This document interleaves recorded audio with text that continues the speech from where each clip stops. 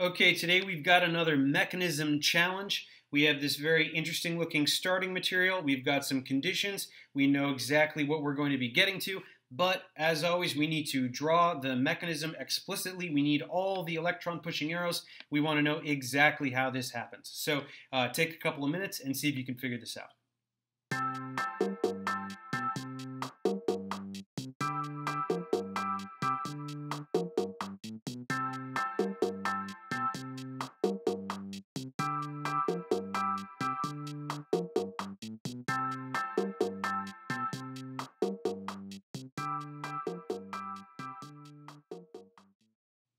Okay, so starting out here, obviously we're going to do some interesting chemistry with this. We've got a 6-membered ring. Turns out it ends up being a 7-membered ring. This is most likely our 7th carbon right there. So we need to figure out how that 3-membered ring is going to open up. So we need to probably induce some instability. The key here is this reagent. We've got this silver boron tetrafluoride. So this is an ionic substance, obviously. So we've got Ag plus and we've got BF4 minus. So actually what is going to happen here, this silver ion can stabilize a bromide. So this is probably going to begin an electrostatic interaction in solution, which enables this bond to break.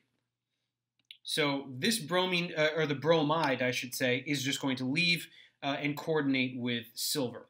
So that is going to get us here. We've still got a 6-membered ring. Let me draw that one again. We've still got a 6-membered ring, but we've got this here, and then now, however, we have just one bromine, and we have a formal positive charge on this little carbon on the point there.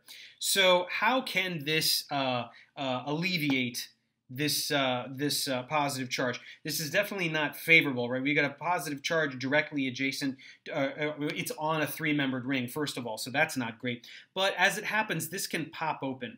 So it's a little bit of a small arrow, but let's have this carbon-carbon bond go ahead and pop this ring open and coordinate right there. So what is going to happen if we do that?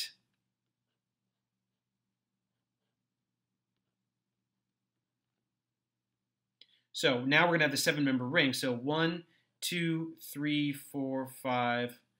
Did I get that? 1, 2, 3, 4, 5, 6, 7. That's good enough. And so this is going to be 1, 2, 1, 2. We've got the other bromine there. Let's put this pi bond here so that we can put the resulting positive charge right here adjacent to that aromatic ring. So this pi bond is going to swing up like that, not literally, but we can think of it that way. So this carbon maintains its tetravalent status, but this carbon right here has lost a bond. So we're going to put that there. Obviously, there are 2 resonance structures. We certainly could put the pi bond there and the positive charge over here. This one's more strongly contributing because it's adjacent to the aromatic ring, but we do obviously have resonance. We have partial positive charge on 2 different carbons here. So now this is where methanol is going to come in.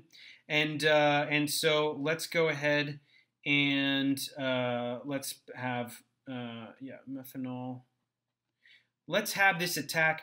We could have this attack the other resonance structure, but also what's just as easy is we could just have this attack at this position here.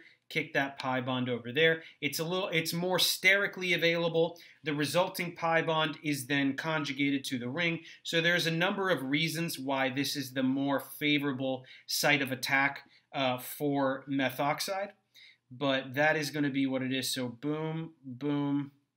Br is there, and then we need 1, 2 more like that. So there is oxygen, and there is that, and we've got a positive charge there. And then all we need to do is have another methoxide go and do the proton transfer and neutralize.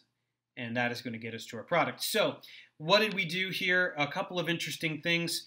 Number one, we had this weird little 3-membered ring sitting on top of the 6-membered ring with the 2 bromines. It was this reagent with the silver cation that sort of enabled this chemistry to occur, because the bromide needs something in solution to stabilize it in order to leave. It's got this positively charged silver ion that it can coordinate to, so AgBr is going to be in solution. That enables the bromide to leave.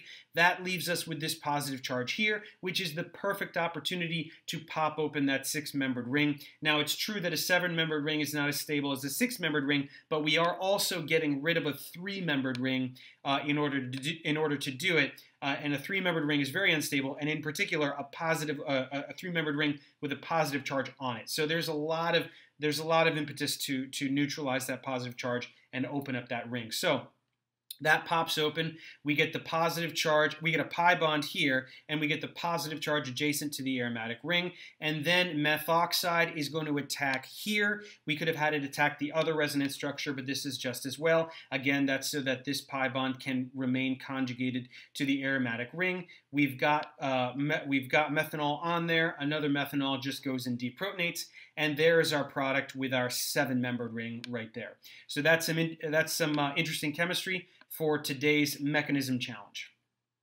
Thanks for watching, guys. Subscribe to my channel for more tutorials. Support me on Patreon so I can keep making content. And as always, feel free to email me, ProfessorDaveExplains@gmail.com.